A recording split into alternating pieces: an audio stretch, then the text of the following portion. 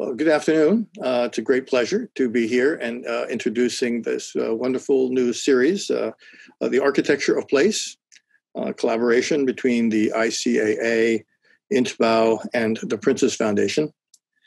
This series of talks is a collaboration between these three organizations and focuses on the built environment and its impact on the health of individuals, communities, and the planet.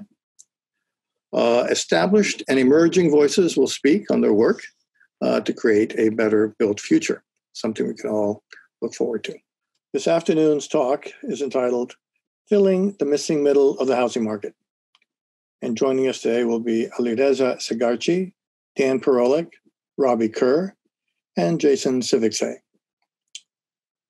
This group will discuss the fundamental reality across the globe that we need to provide more homes, and we need to find the ways to do this that benefit communities without harming the environment. Our speakers will outline the concept of missing middle housing and how traditional methods of design can create better places to live for everyone. Moderating today's session will be Alireza Sagharchi, who is a principal at Gate Architecture. He is an internationally renowned architect and a leading practitioner and exponent of contemporary classical architecture and traditional urban design. During his professional career, he has been responsible for major master planning and building projects in the UK, Europe, North America, and the Middle East.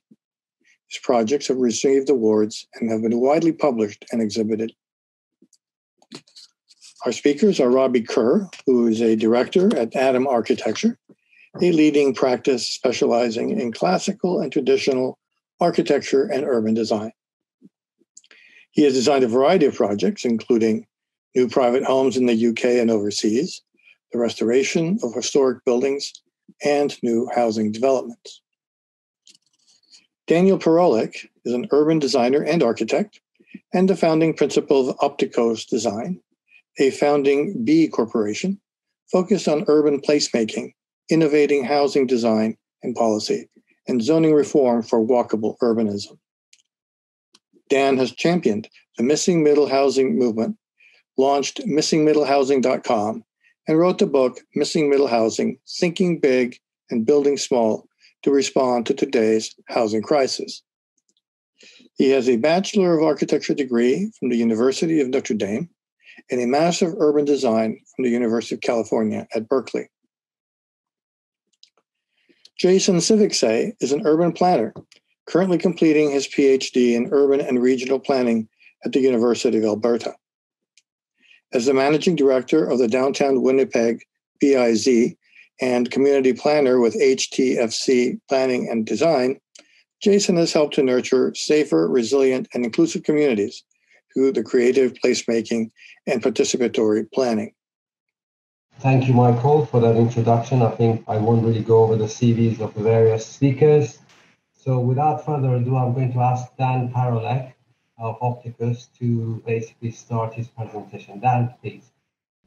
Well, good afternoon, morning, and evening to everyone. It's a real pleasure to be part of this discussion today about missing middle housing. The title of my presentation today is intended to establish a foundation for this conversation. The title is Missing Middle Housing, Thinking Big and Building Small to Respond to Today's Housing Crisis. And what we've seen across the United States, North America, and even around the world is that there's a tremendous and growing gap between the types of housing that households want and need and what is being delivered. And missing middle housing can provide a really great solution or be part of a very thoughtful solution to filling this gap and responding to this crisis. Most of the content from my presentation are extracts from my book with the same title. And I do encourage you all to tweet while you're listening to this. My Twitter address is @OpticosDesign, and I encourage you also to use the hashtag Missing Middle Housing. We used to know how to effectively deliver these housing types that provided choices for households of all income levels in really great neighborhoods. And this example here is a streetscape in Chicago, Illinois, in the United States with 2 flats and 3 flats, which make up about 27% of Chicago's housing stock.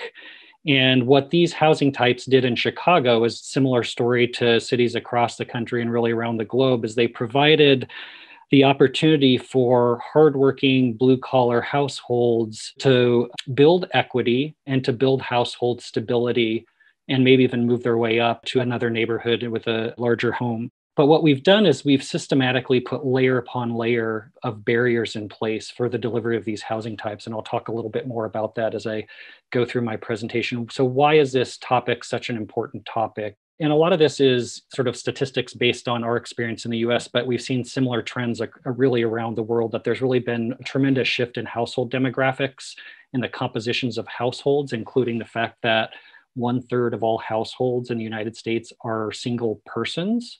And you can imagine, as architects, developers, planners, decision makers, what impact that has on the types of housing that we need to be delivering. And we can say that 1/3 of houses on the market and being delivered are not designed specifically for these single person household. There's also is a growing demand for walkable living. 2/3 of the millennial generation and 1/3 of baby boomers walkable living, and a large percentage of that market actually wants missing middle housing specifically.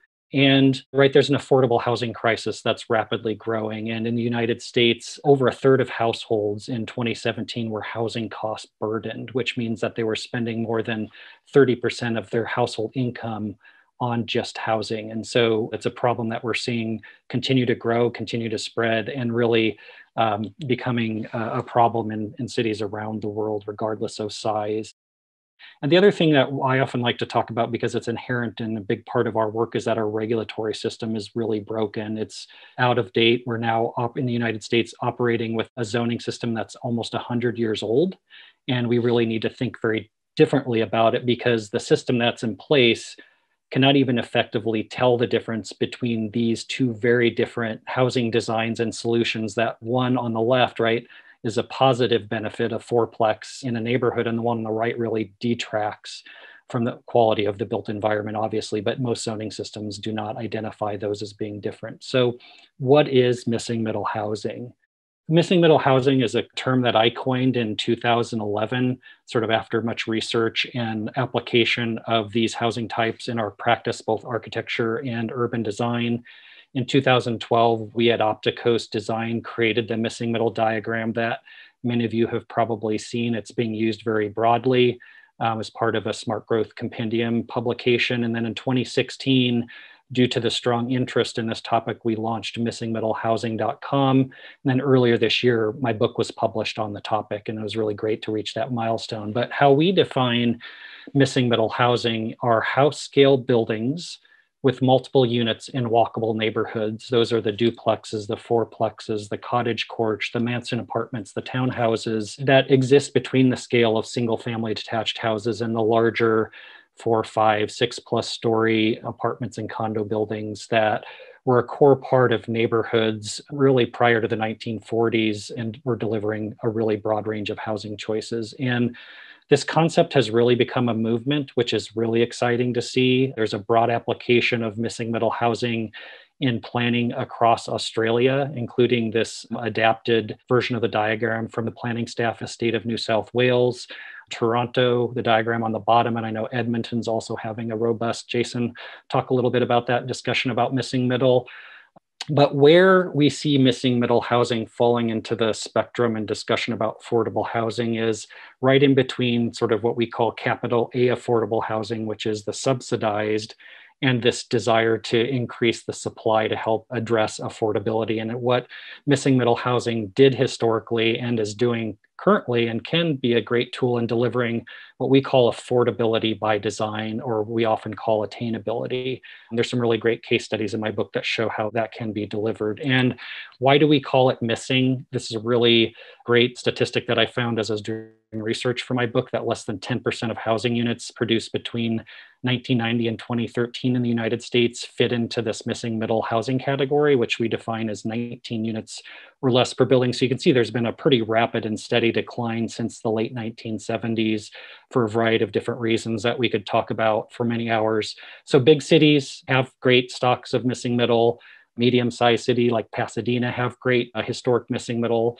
neighborhoods. And then some of the oldest cities in the United States have great missing middle types like New Orleans. And what we as architects, urbanists can understand here is that even though the architecture and the typologies adapt based on climate and culture of these different areas, there is a shared set of characteristics and palette of missing middle types in all of these communities. And so a part of this research and education and work we've been doing with missing middle housing is really about emphasizing the importance of understanding this broad range of housing types that fall into this missing middle category and shifting conversations away from these abstract and somewhat intimidating concepts like density and even terms like multifamily that tend to come with a lot of baggage, and shift it to a conversation and a planning approach and system that focuses on the types.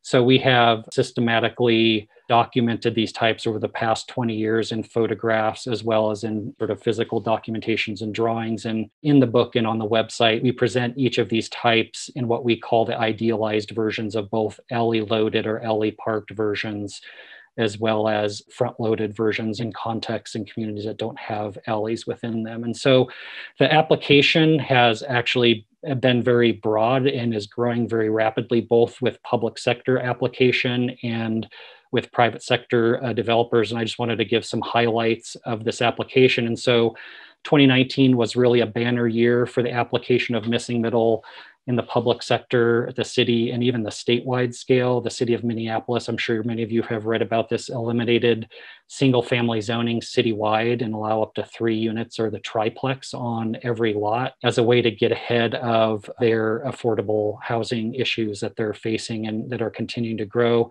Also last year, the state of Oregon adopted very aggressive HB 2001 legislation that also allows up to either 2 units or 4 units, depending on the size of the city, on any lot, including those that are currently zoned for single family. And cities across the country and counties and regions are integrating missing middle into their comprehensive planning processes. Here are 3 very different types of applications. City of Memphis, the island of Kauai, and Cincinnati, that over the course of the last 6 to 8 years have made missing middle housing a core part of that comprehensive planning policy that these plans are envisioning and implementing.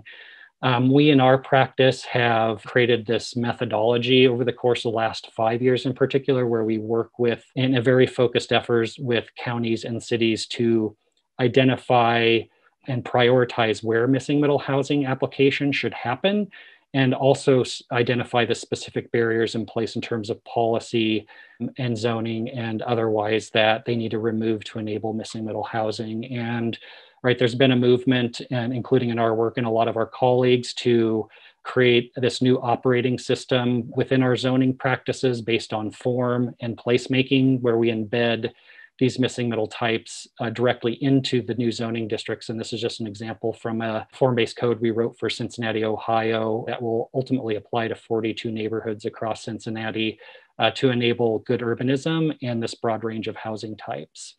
In terms of private sector, there's some really creative things happening. This is a case study in the book, the conversion in Portland, Oregon, of a single family detached house into a fourplex with 4 stacked units.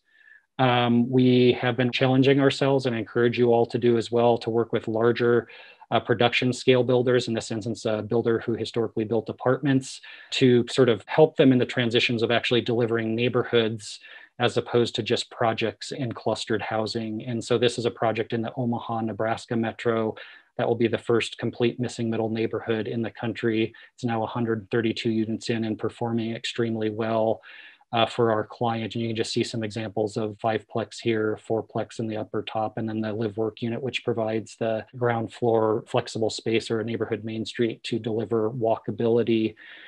We've also worked with large scale. It's an atypical client type for us, but challenged ourselves to work with large scale production builders. In this instance, delivering the Muse housing type that our client was able to deliver at a price point about 25,000 American dollars less than their typical tuck under townhouse.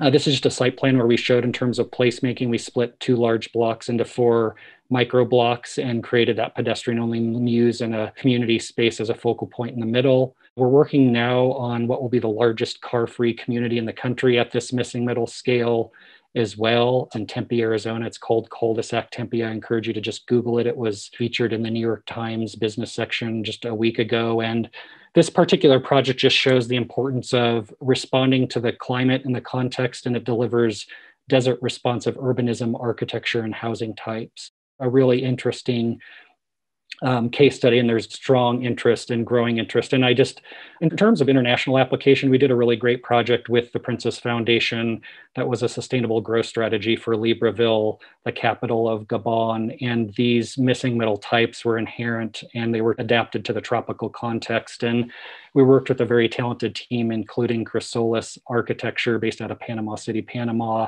and showed how these types could be sort of adapted to the tropical climate, but also be flexible in terms of incorporating, larger homes, multiple smaller units, or even commercial spaces within the larger vision of the growth strategy. So a couple of concluding thoughts is, I think really in terms of this conversation we're having today is just like, how can we think creatively about removing barriers for the allowance of this broad range of housing types that households need and want, and even just more broadly for effective and organic and creative solutions to delivering housing and delivering urbanism in high quality places. I just want to mention that you can buy my book at opticosdesign.com. It's now available if you use my last name, you just do a screenshot, you can get a 20% discount. There's also really good information at missingmiddlehousing.com. And what I would just say in closing is that we as architects, we as planners, if there's developers on the line, maybe even decision makers, each of us plays a really important role in the delivery of these housing choices. And we all need to really step up and think creatively about providing solutions to this much needed housing. Thank you. So welcome everybody, and thank you for joining me. I'm Jason. I work at the City of Edmonton. I'm here in Edmonton, Alberta, Canada. So I do want to acknowledge that I am speaking from Treaty 6 territory, which is a traditional meeting ground for many Indigenous peoples, including Cree, Dene, Saulteaux, Nakota Sioux, and Blackfoot peoples. And for me, it's really important for us to acknowledge the land that we are on, especially as urban planners working towards reconciliation with Indigenous peoples. Dan mentioned how he had created that missing middle illustration and typology. And I think that if he had copyrighted that, he would be a very, very rich man. But we do thank him for inspiring us with that typology. And I think, as we have seen, and it's hard not to acknowledge that, there are some really challenging times right now with COVID, but really what we've seen is a lot of racial and social inequities, and housing, of course, has been part of that big conversation. I think I have 10 minutes, so I'm going to quickly go through a few slides just to sort of respond. And I think Dan provided a really great capture and overview of why missing middle is important. So I'm not really going to go through that, but take you through what the City of Edmonton is doing and how we're responding to not only the housing crisis, but how do we welcome more people into our city? And so you saw that missing middle typology that Dan shared, and the way that we interpret that typology as what's missing in our streetscape. So back in the 1940s, and in response to the large sort of booms and busts of our population after the World Wars, there was a huge rush to be able to accommodate those new arrivals. So what we saw was a lot of these sort of California bungalows, single detached, single story homes. And then as we move forward, you also saw a lot of these high rise, taller buildings. And so what we define as sort of missing middle, everything that's grayed out in this illustration here. So everything from row housing to triplexes, fourplexes, fiveplexes, courtyard apartment housing, low rise to mid rise apartments. And our definition doesn't go above 6 stories. And I know that within other Canadian municipalities in their context, that the missing middle definition might be very different. So why are we focused on missing middle? For us, there was a bit of a chronology and a bit of a process that led us up to this point. It all started back in 2013, where we created a community engagement and stakeholder process called Evolving Infill 1.0. And that was a year-long endeavor where we invited over 1,000 Edmontonians to share with us how we might actually realize one of our municipal development plan goals, which was to spur 25% of housing starts within our core and mature neighborhoods. That ultimately resulted in what we call our infill roadmap 2014. And something to keep in mind that we had some significant political support that really enabled us to move forward the conversation. And a lot of these actions in the infill roadmap really focused on low density infill. And so some of the big actions in that roadmap were allowing subdivision of 50-foot lots to 25-foot lots. Typical sort of width of a lot here in Edmonton is about 50 feet to 75 feet. So we enabled and changed our regulations and our zoning to allow for narrow lot homes on 25-foot lots. That sort of proliferated a lot of what we call narrow lot homes or skinny homes, and that really dominated the conversation at the time. A lot of folks were really upset about this, and so we put a lot of effort into communications and marketing really to show why infill is important and why that shift was necessary. We also created some changes to our zoning to allow for laneway homes, or what we call here garage suites. They used to be called garage suites and garden suites, and we've just sort of amalgamated them under one use class as garage suites.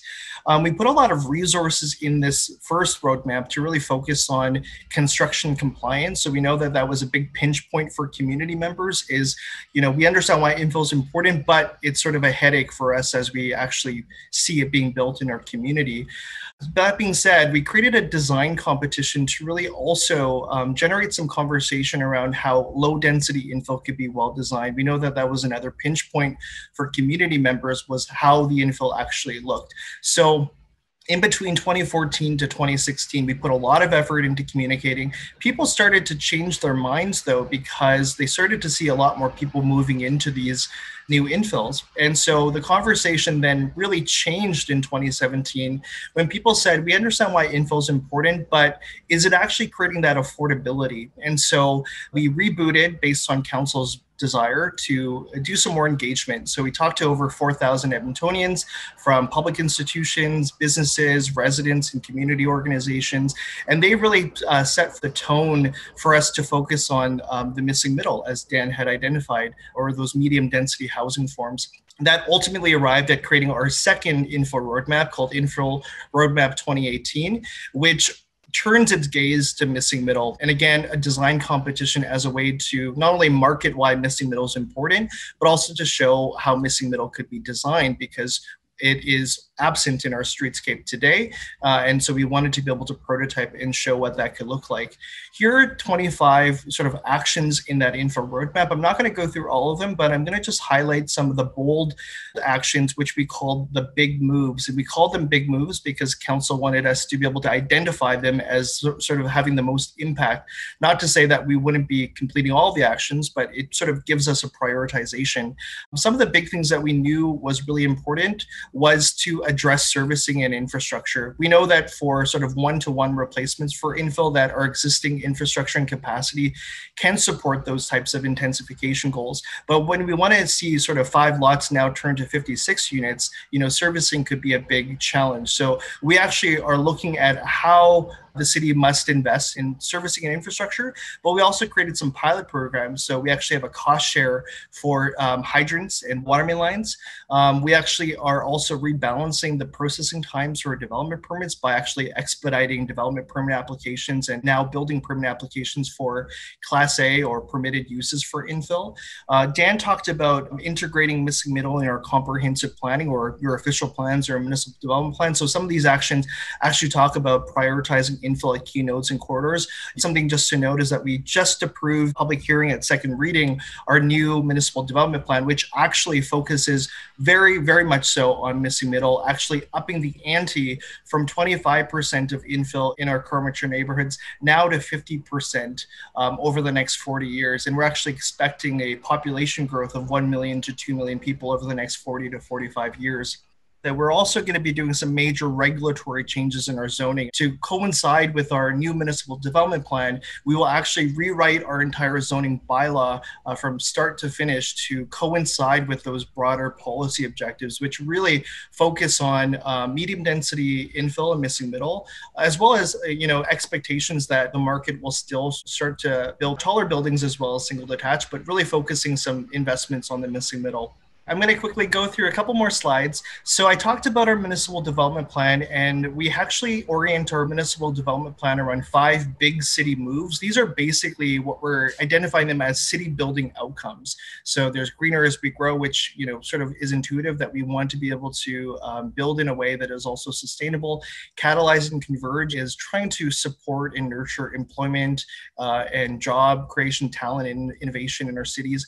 Inclusive and compassionate, we want to make sure that our policies and our regulations are looking at how we build and how we grow from an equitable lens.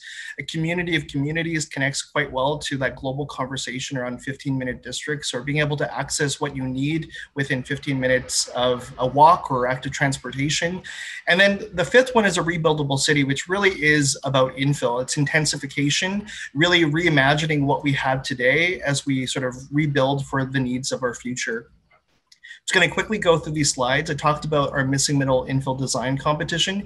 Instead of it just being an ideas competition, we actually worked with our real estate department to find real parcels of land that we could actually tie to a competition that would invite architects and developers to work together. We worked with community members, which was really the cornerstone of the project. They actually helped to set the parameters for the height, you know, what they would embrace, all those different criteria. And here are some of the ideas that were generated. We're actually working with the winning team now. We've offered the first right of refusal on the land, and now we're working with them through the actual development process, trying to expedite that, trying to understand at the same time what those pinpoints are for the team, so we can learn from that and also make changes to our regulations and our processes. Here are just some comments from the jury when we did the design comp, that a lot of the designs that were generated really use rational planning techniques, situated the building close to the sidewalk to encourage that connection to the streetscape. There was a minimum of 15 dwelling units in our criteria, but most of the submissions range from 30 to 60. Some of the housing typologies, we were expecting a lot of these, you know, bigger apartment blocks, but what we saw was more of an integration in gentle density or invisible density, so that it could work within that context. A really huge use of courtyards and amenity space. And that is my quick little scan. I think giving a European perspective is an optimistic one, but I'll try and do a UK perspective at the very least. Dan has provided a great starting point for this discussion. There's clearly the sort of 2 main elements of the missing middle. There's the architectural piece and there's the social piece as well. And I think it's probably in that social piece that during the course of this 10 minutes I'd like to touch on. But first, I think it's probably just worth reflecting on where we are and how does it have relevance here. Of course, the same values as in the US and Canada, a common urbanism goal for recognizing the value of people, places, sustainability through built form, through a varied cross-section architecturally and socially, which all, of course, makes for better places. I think any urbanist or architect should obviously aspire to that. On the 2 parts of the missing agenda, I think there are perhaps slightly differing issues in the UK. Clearly, we have policies such as the Green Belt, which limits the growth of some of our larger urban conurbations. There's less availability of land, which in places forces the value up, and in turn has perhaps forced greater efficiency of the use of the land. However, that doesn't preclude the same extremes of development happening here, as standard developer will naturally look to lift their bottom line profit as much as possible, often at the cost of that missing middle. One might also say that they'll favour those bits that the estate agent sold well the last time. They'll pack them in, they'll pack them high. If they can, they'll get those big houses on their own big plots. You know, there are some strands which I think follow through from what we've been hearing from both Jason and from Dan. I'm actually going to try and also give a perspective outside of just London. There is a bit more to the UK than London. In larger urban conurbations, the mansion block typology is perhaps something of a focus. I think I'm actually going to leave that there, and perhaps there are questions later that we can touch on for that. I think it's worth, if I am going to focus on the social agenda, perhaps to paint the simplistic and perhaps pessimistic version of the UK development scene, of developers laced with greed, creating ghettos of affordable housing located in the unfortunate and unfavourable parts of the site, again, labelling those who live there in false dawns or false manners. And I think importantly, rather than building on these complex communities, they take short-term horizons rather than stewardship of responsibility to the communities and to the people who live there and the quality of homes that they're living. There was an interesting statistic that I managed to dig out. All good talks, I think, need a good statistic. The World Bank estimate that 95% of businesses are small and medium-sized enterprises. That's fine, probably obvious. But their comment was that these companies support more jobs, they encourage diversification of an economic base, they promote innovation, they provide a powerful force for integration, and yet they also recognize that there's a massive gap of some $1 trillion credit to support these very businesses. So they recognize equally that economically and socially, this important middle also has a huge value. Now, I've talked of a standard developer, but luckily we are lucky to work with some more enlightened clients and developers along the way.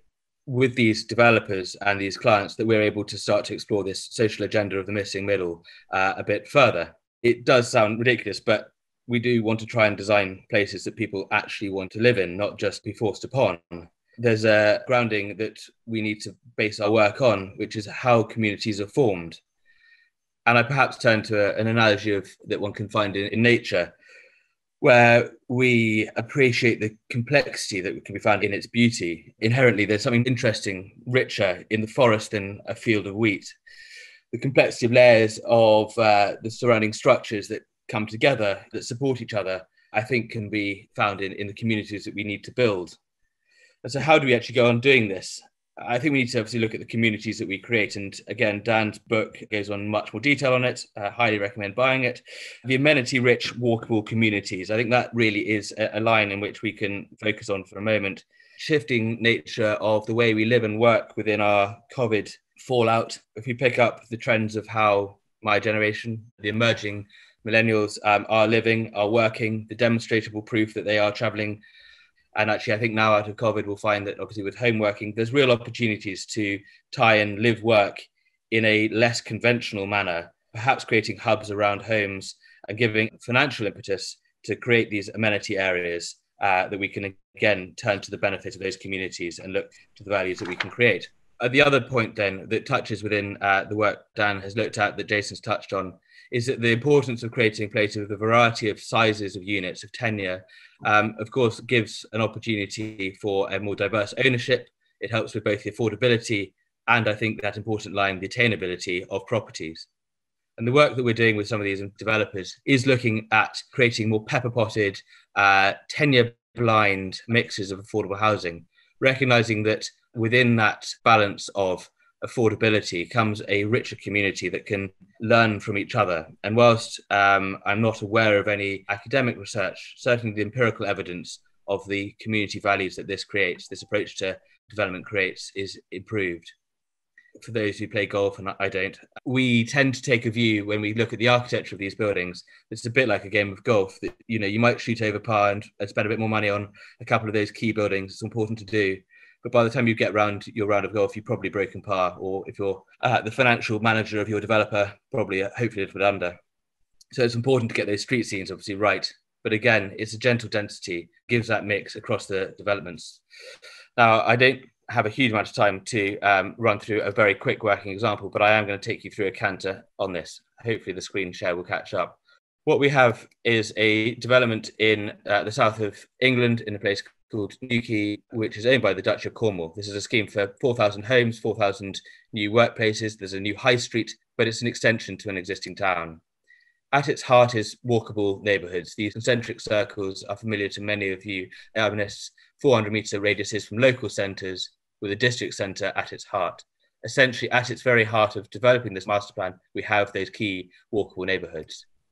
So then taking down one of these phases, you can see within this pattern of phase one, we have a whole variety of sizes and tenures from apartment blocks of mixed use up in the northern quarters and easing that density through. And that, of course, comes through in these drawings which show the size of units, which range from apartments through to 3 and 4 beds down to the smaller ones.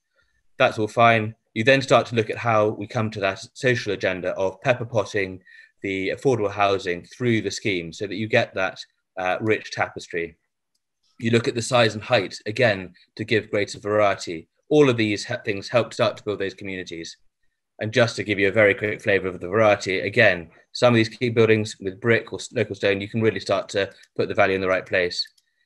And at the end of the day, one hopes that it can start to create better places. So in conclusion, I think we should recognise the social value that can be generated. The 4B Commission, the Building Better, Building Beautiful Commission here in the UK has recognised that the work that Charlie Dugdale at Knight Frank has done of analysing the uplift in financial value and the social value, better designed places with a cohesive community at their heart can deliver for our clients. And whilst this missing middle is now only being done by a small number of people, and it's great to be part of this discussion, the more of these schemes that we can encourage, the more of these stakeholders who we can encourage to engage in this better way of designing, the more opportunity there is for those who are actually buying these properties to use their muscle of consumer buying power. It's important that recognising the successful urbanism the missing middle can provide will broadly build more complex layers in communities, create better places that have a social conscience and can provide more inclusive, mutually supporting better places to live. Thank you. I will now ask the Q&A session to start. Dan has been working and breathing and living the missing middle for quite a while now and showed the potential of different typologies and the benefits of actually looking into exploring different typologies. Jason, on the other hand, showed us how this can work on a kind of a city-wide level and what are the challenges of rolling something like that out, from the theory of how one can create these types and how they would work normatively. And Robbie showed us a polycentric development, which is really not to do with densification or intervention into an existing urban sense and remediating it, which is more or less what I can see was happening in Edmonton or what Dan is focusing on. I'm just wondering, is this strategy that Dan has so eloquently described, and I wonder how it's working within a traditional city context? In order for the application to be truly effective, it needs to work both and be very thoughtfully applied to both for the evolution of existing urban, sort of downtown adjacent urban neighborhoods, as well as for cities that have defined growth areas of how a city can thoughtfully grow at its edges. So I think it absolutely needs to apply to both. I don't think it's one or the other. And it is really interesting. The concept is absolutely sort of inherent in sort of our conversations about just good urbanism generally. But I think the thing that just the terminology and even the diagram did is it was about how to effectively communicate this idea and this need for this broad range of housing choices to a broader, even a less technical audience. And it has been successful in doing that. Robbie, do you think this is a kind of a byproduct of what we've inherited in terms of our urban realm, or is it actually a strategy for densification from get-go? I hadn't touched on the urban consideration of it, but it is important providing the houses that we need. And I think certainly within our cities, there has been a history of suburbanization that has created that you can recognize many of the patterns that both Dan and Jason have described. And if we are to try and meet our housing targets, if we're going to try and deal with this housing issue, then some form of gentle densification is going to be required. And there have been many people who have used the typology of the mansion block, which has been used very successfully, impressively high density. There are people that are looking at doing some quite dramatic changes of densifying some of the suburban areas, which I think will terrify local residents, but again is important. And so, yes, I think the strategies of what is being described from an architectural perspective of densification is a very important part of looking at things in a more urban context. But again, I do also think it has to come back to not just densifying for the sake of creating housing numbers, but also what impact that's going to have on the communities that exist around there. There is a question which I'm going to read. That's coming, a few questions coming in now. One from Luan Fernandez says, the world will face a very grave economic crisis due to COVID. How the middle missing housing policies can help governments in this upcoming situation? It's a common question, obviously, these days. I think that one of the other great aspects of missing middle housing in neighborhoods, we started calling them middle neighborhoods where these types are inherent, is they have responded very well to delivering a high quality of life to their residents, even in these times of COVID with social distancing requirements and sheltering in place. And I feel like it gives the residents just enough elbow room to sort of be able to get outside. There's typically a small private open space, sort of private porch or stoop space that you can get outside. There's no long shared corridors that you have to worry about sort of getting too close to your neighbors, no shared elevators. There's walkability, like the ability to walk out your door and walk down a tree-lined street. Like in the United States, if you're living in a suburban context, right, you're walking through a parking lot in a multifamily apartment project or along a street that is not comfortable. So I feel like these missing middle neighborhoods, these middle neighborhoods were in high demand prior to COVID. And I think post-COVID, they'll even be in stronger demand because they do provide that in between that's missing in the media conversation between sort of the Manhattan, sort of the urban and the suburban. Like it provides a choice in the middle of that conversation that has effectively proven high quality living even during COVID. And just explain whether in his experience with Edmonton, has COVID really started people thinking differently? Because one obviously gets completely wound up in one's own era, but there have been wars, famines, pestilence for generations. And cities have endured in their current forms, and one can't say they've been completely defined by any disaster. What is your experience, Jason? Yeah, and I just want to build on the comments, and these are great questions and great discussion. I don't know if you've ever been to Canada or been to Edmonton, Alberta, but we have a pretty dispersed, auto-oriented city where we have a lot of land. We saw a lot of suburban sprawl, but what we are seeing with, the city of Edmonton is a lot of great political will and community support for intensification targets. So when thinking about sort of Dan's point about how we grow sustainably, before we used to identify infill based on the age of the home. So it's either a home before 1970, you were a mature neighborhood. Anything after 1970 was an established neighborhood.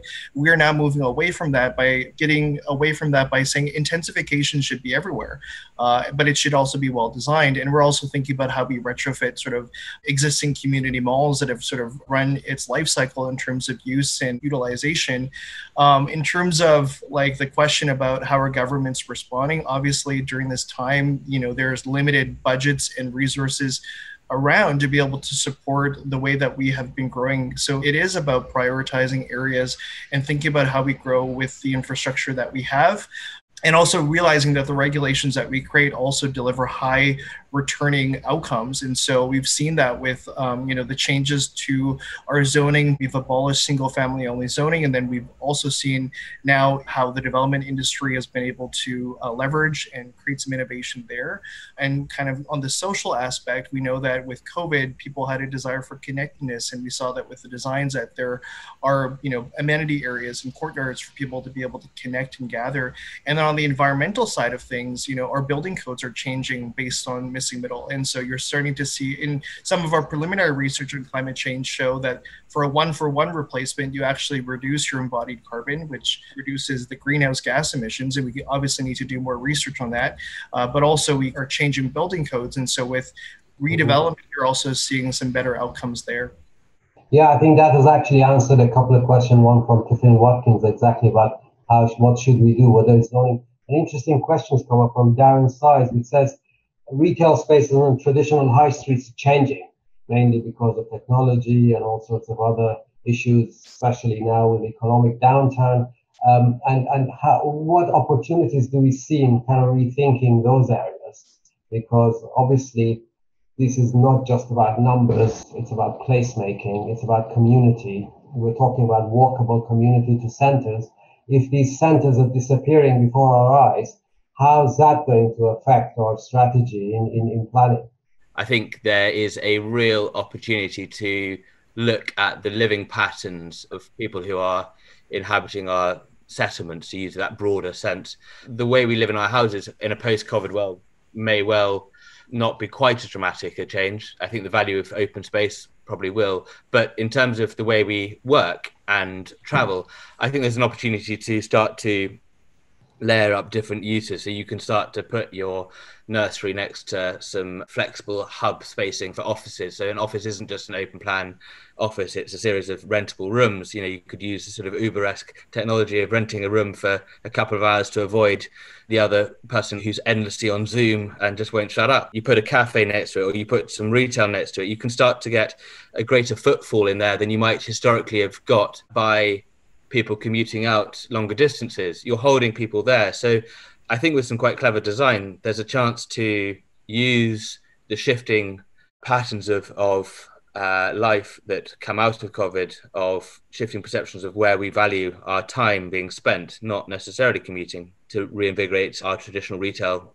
concepts, perhaps reinvigorate our town centres again. I think just sort of rooting this all back into sort of learning from historic urban patterns. And I think the great thing about learning from those patterns is we know that these good urban places evolve and adapt over time. It's not a stagnant sort of environment. And so I feel that even in times where, you know, the viability of retail in those main streets may be challenging, I think those spaces can adapt to accommodate, you know, the incubation of the broad range of small businesses that fall into that category that Robbie mentioned earlier. I think just as a really important incubation process, they could even potentially be live work spaces of what we're seeing. We've designed high streets or main streets that have flex space on the ground floor so that they can function as residential, or the market demand is not proven, but they can easily adapt to be commercial or sort of service related uses. In our project in Nebraska, the Missing Middle neighborhood, I thought it was a real stretch in the short term that commercial uses would show up in those spaces because it's a fairly suburban context, but a pizza shop, a yoga studio, and a small coffee shop have already shown up with only 100 residents in the neighborhood. So I think it's just with these types of patterns that we all practice, it allows for the evolution and organic adaptation of these communities. Robert Adams asked an interesting question. He says, in the UK, middle-income design is the majority of the market and is well served in standard suburban development. I suppose it's the same in the US. Is it that the middle is missing in housing delivery, or is it really that the middle is missing in good urban design? I think it's in the United States, it's both. It's not one or the other. Even the large production home builders have not been delivering houses at price points that a middle income family can attain. And that's partly due to just, especially the last 5 years, really rapidly increasing costs related to everything from land to materials to labor and entitlement. So it is really important to introduce these missing middle types into the vocabulary and the portfolio of these builders to enable them to achieve these middle class price points. And the Muse housing we did kind of demonstrated that. But I do feel like, yeah, absolutely, there's good urban design missing from conventional development as well as even, right, it doesn't make sense to have a good housing type and place it within a community that's not well planned. So we see a lot of that as well. I think it's really making sure there's a focus both on the typology, the housing types, as well as just the placemaking and the good urban design and master planning. Yeah, I think missing middle probably means two different things, does it? In a highly urbanized environment, it actually means increasing density and occupation per hectare by building up necessarily, not necessarily building in between, by extending upwards. Whereas in the suburban context, it has a completely different meaning, and it needs to come up with new typologies to actually complete the kind of urban fabric. Yeah, and a lot of people misunderstand when they sort of engage in the missing middle conversation is that this isn't about us saying that everything should be 2 or 3 stories only or 4 stories. Like, this is about, we need higher intensity urbanism in defined locations as well as the smaller scale, sort of this middle scale, missing middle. It's not one or the other either. And I think people misconstrue this conversation a lot of times as us promoting only sort of this 2, 3, 4 story. This is absolutely a scale that's missing from the lexicon of most planners, architects, urban designers, and absolutely missing from most zoning codes actually across North America, really. That brings us to a very interesting question, actually. Maybe it's a problem of education. Simona Lucinetti has asked, how do we bring the knowledge of human scale, pedestrian urban planning back into our architecture faculties and universities? I really like how Dan phrased it, that we're really trying to introduce a new vocabulary and really educate the public about why the missing middle is important. And a big part of that is ensuring that people know how missing middle is defined in your city. And what we've seen is that, Dan's illustration has been repurposed and contextualized based on the municipality.